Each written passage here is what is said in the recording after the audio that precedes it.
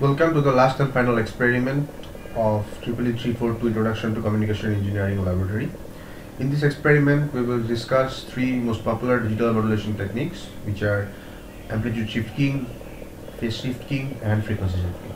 Let's start our discussion with amplitude shift keying. We will mainly discuss about two types of amplitude shift keying in this experiment. The first one is binary amplitude shift keying, and another one is on-off keying. Let's start with the on-off keying first, because we have already discussed about on-off keying and binary amplitude shift keying in our theory lectures. So I have attached those lectures with the section in the box here as well. So I would suggest you to go back to those videos if you are not clear about what you are going to do in amplitude shifting, because I'm not going to repeat any theoretical details here. I'm just going to design the whole circuit in Simulink. So without any delay, let's get started.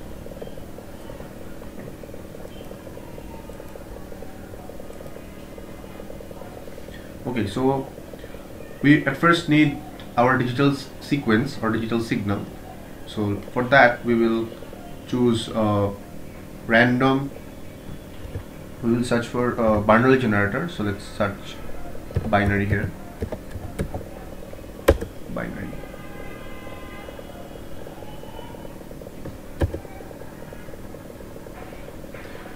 So you will find a Bernoulli random generator here. So you just plug that inside of the screen. So set it apart. Okay. Now we have we're done with our input sequence. So let's look into it. What are the parameters available?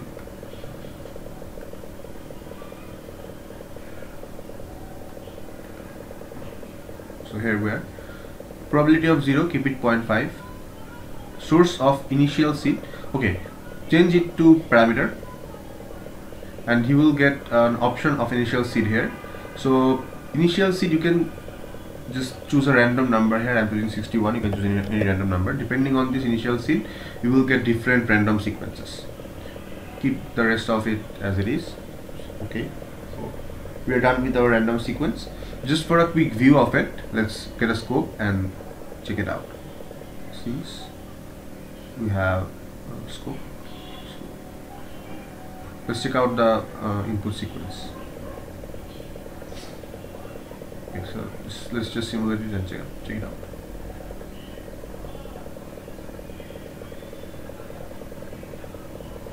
We're done with simulation. Let's see what is in the scope. Okay, so this is our signal. It is 1 0 1 0 1 0 1 1 0 0. I'm repeating it once again. It's high, so it's 1 0 1 0 1 0 1 1 0 0. Okay, so this is our random sequence. Now we need to actually modulate that using a sine wave. So let's draw that sine wave as well. Let me just delete this for time being, or maybe let's just keep it here, no problem.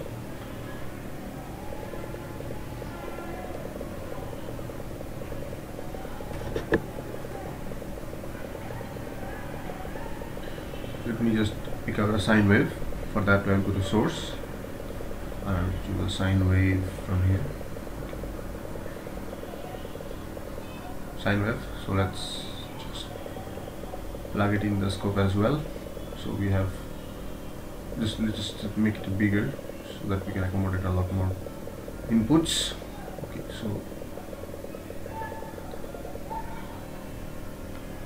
Okay, so we have our modulating signal and we have our input sequence. Now we need a product block, because modulation is just the multiplication of these two signals. So we need a product. Okay, you can get it from math operations. Search for product.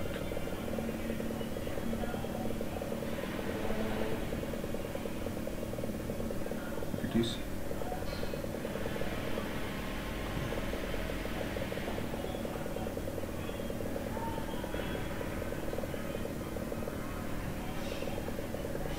Okay.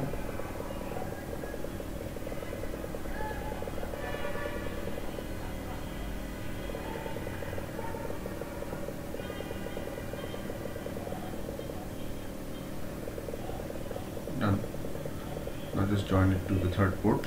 So done. So that is basically all for our ASK, or it's basically OOK. Let's get a better view. Okay, let me just set the parameters of sine wave first. So amplitude 1 is okay, bias is 0, that's fine. Frequency, you can change the frequency to 2 multiplied by pi multiplied by, let's say 3 hertz. So we will get 3 cycles in 1 second. Okay, so let's just simulate this right now. Oops, I have my caps lock on. This should be fine. So let me just simulate this one. I'm done with the simulation. Okay, let's just split the graph so that we can get a better view. From view, layout, and we need 3 graphs, so 3 graphs, and the graphs will be split right now. Okay.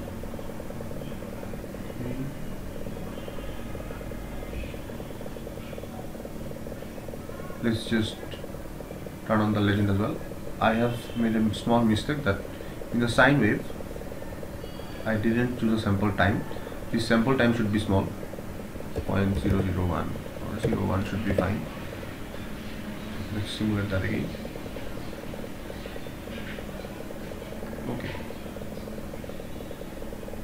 Okay, so we are done. As you can see, this was our input sequence 1 0 1 0 1 0 1 1 0 0, and this was our continuous sine wave which we used for modulation. Then we basically multiplied this to signals. The output is this one. Whenever the signal is high, we are getting some output. Whenever the signal is low, we are getting null. So this is our on-off key. You can see the modulated signals amplitude is varying according to the message. When the message has high sequence, then we have some output in the modulated signal. When the input sequence is low, we do not have any output. This is basically on-off key. We can actually alternate this thing by choosing 2 different amplitudes for 2 different phases, high and low. We will just see that in the next phase, but let's first demodulate the signal. We will demodulate the signal. Demodulation means actually we will retrieve this sequence back from this input signal. So let's do it. So we can use coherent detection here. For that we will need to multiply the modulated signal with the input sine wave again. So we will do that. So let's just copy the product block.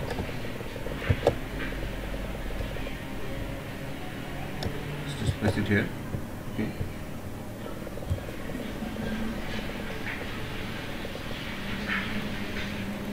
So this is our modulated signal, right? So we want to multiply, let's do that here. We want to multiply the modulated signal with our input sine wave. That's basically it. But as you know from the discussion of AM, there are different frequency components right now, which are all multiples of carrier frequency. So we need to pass the output signal through a low pass filter to actually filter out high frequency components. So you need a low pass filter. You can use both analog and digital filters, but as we have been using analog filters so far, I am using analog. You can use digital filters as well. It's your choice. So this was our most used analog filter here. I'm using this one. You can use digital filter as well if you want. I am choosing the pass band edge frequency to be our carrier frequency, so 2 pi multiplied by 3. Okay, that's basically it. Now one thing to mention here, I am keeping the filter order 8. I'm not changing that. Now we will get the demodulated signal, but this time this signal will not be as smooth as the input. It will not just the binary wave that we have seen in the input. Let's just actually get a feel of it. How does the demodulated signal look like at this stage? I'm just copying the scope here. Okay, I will not complete the whole simulation right now. I'm just trying to see how the demodulated signal looks like at this phase.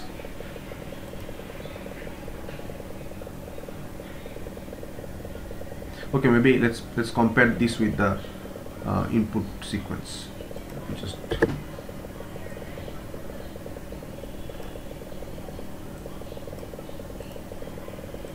and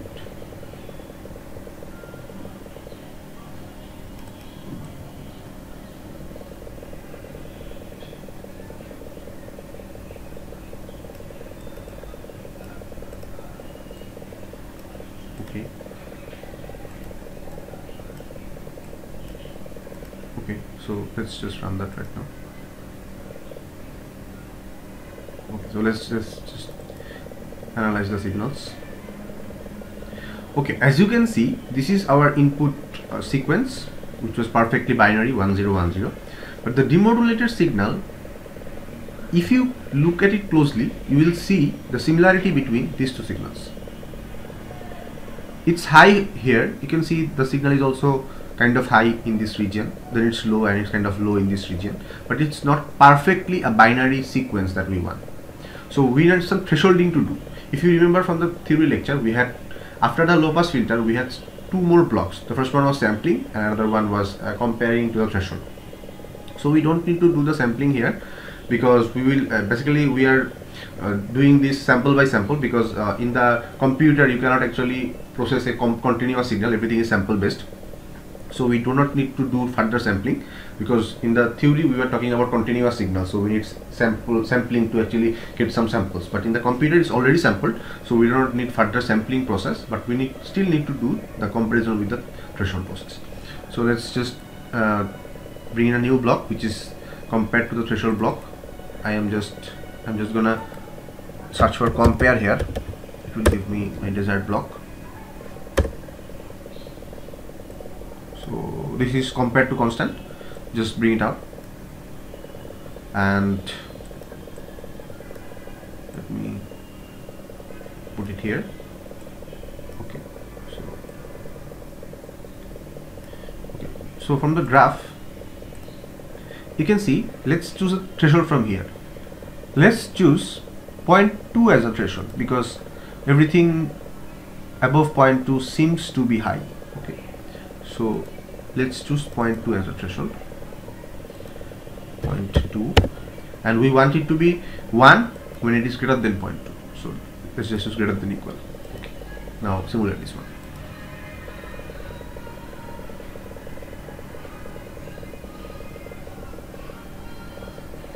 So we are done, and this is our final simulated demodulated output.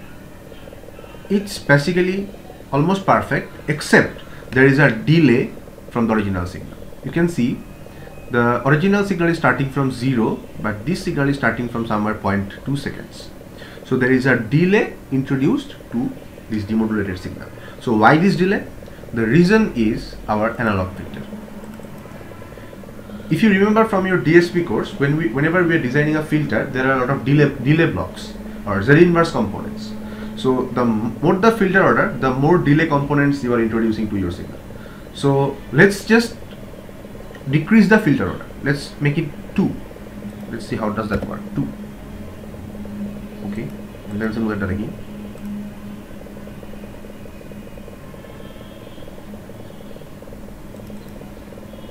Okay, now the delay is decreased. So if you just compare the performance of the higher filter order to lower filter order, you will see that when the filter order is lower, the delay is decreased. You have less delay right now. But look at the demodulated signal, original one. You will see much more ripple here. When the filter order was 8, the ripple was very less. But now when the filter order is decreased to 2, we have decreased the delay, because the more the filter order, the more the delay components are required. So whenever the filter order is less, the delay is less. That's fine. But the ripple you will see is much higher. So you need to adjust this. What is your priority? If your priority is less delay, because for this case we will be doing thresholding process anyways, so the ripple is not a concern for this particular case. So in this case we will concentrate more on the less delay part, so we are choosing less filter order. But do not make it very less, like do not make it 1. If I choose 1 here, then this might create a problem or might not. Let's just take it out if filter order 1 is a problem.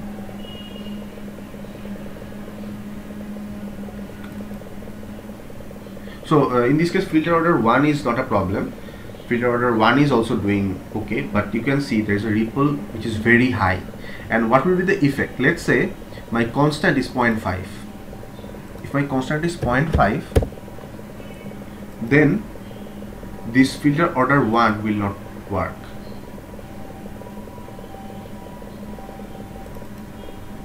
You can see that this is my threshold, my signal after thresholding. So this is not anything close to our input sequence. That is because the ripple is too high.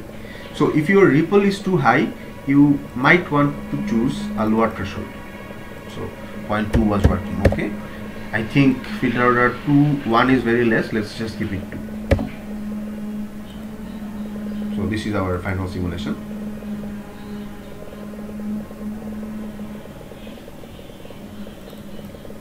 Okay, so we are finally satisfied with our output. There is some delay, but it's not a lot. It's maybe something around 0.05 seconds. It's reasonable amount of delay. You can use digital filter as well. I encourage you to do this experiment with digital filter. In the report section, you will need to analyze this signal with the spectrum analyzer, or you have to analyze the signal with the frequency domain as well, and you have to correlate your results with the theory discussion. Okay, so let's move on to our next thing, which is actually amplitude shifting with 2 different amplitudes for 1 and 0. So I have already built that signal for you. So this is the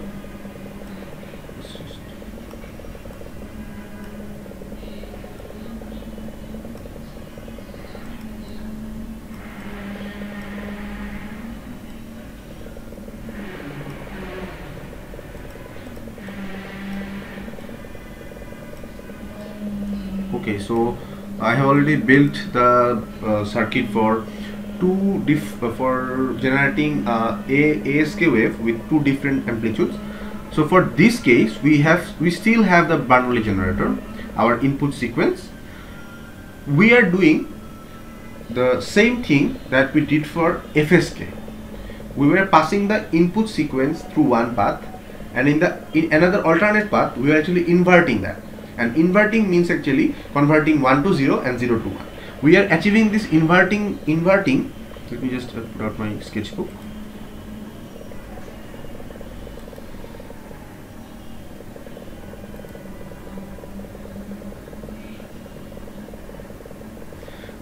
You can see we are using 2 paths here.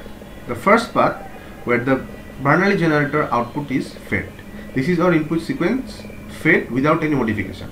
But in this path, you will see there is a subtractor block. So in the subtractor, let's say this is the subtractor block, plus and minus. In the subtractor block, we have the plus input terminal is fed to 1. It's fed to 1, and the minus terminal is coming from the Bernoulli generator.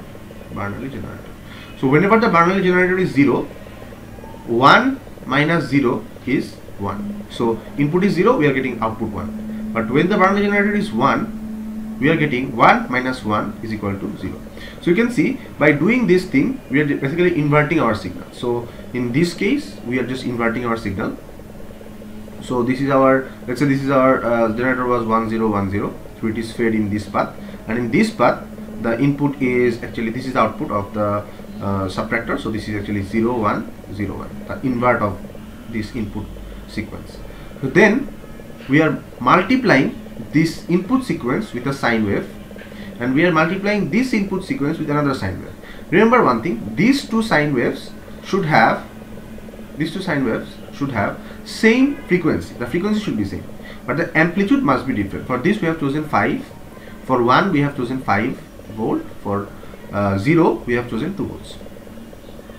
Okay, so now the output of the modulated signals are summed here, and then we are in this scope, we are actually viewing two outputs. The first one is from the Bernoulli generator, which is the input sequence, and another one is the modulated signal. So let's just check this signal out. Let me just simulate once again.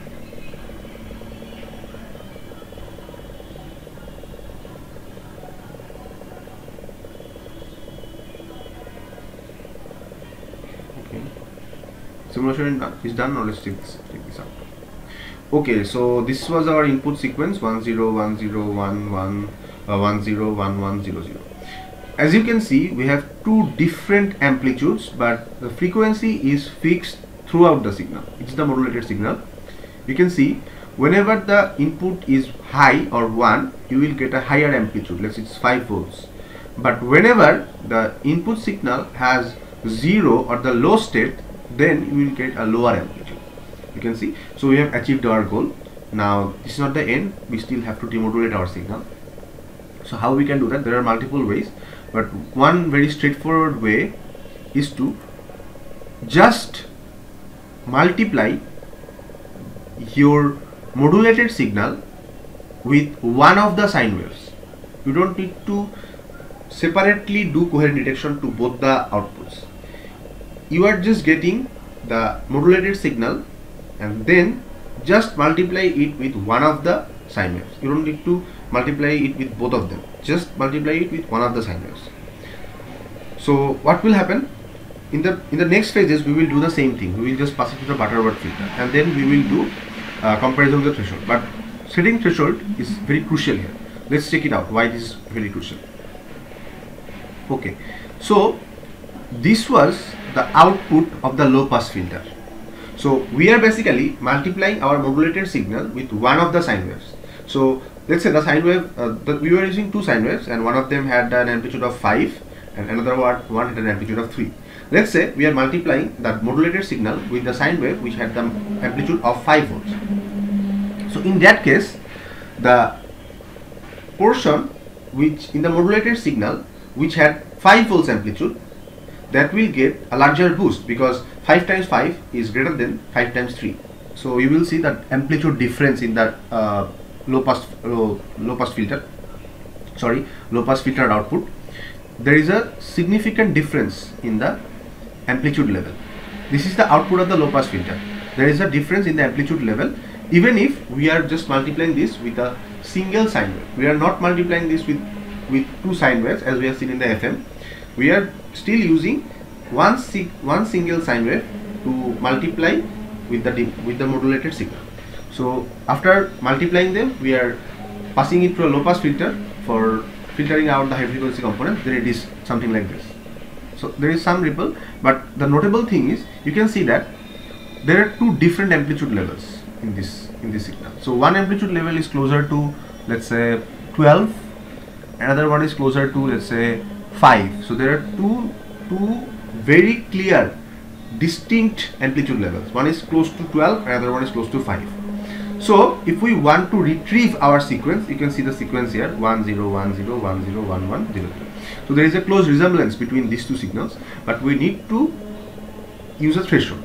So what is the threshold we can use? We can use anything between 6 to 10. I am using 7 here. You can use 8 as well. So let's just use the threshold. You can see the threshold is chosen here to 7. So in the Butterworth filter, we are choosing the filter order to be 4. You can set the filter order to be 2 for less delay. Let's just check it out.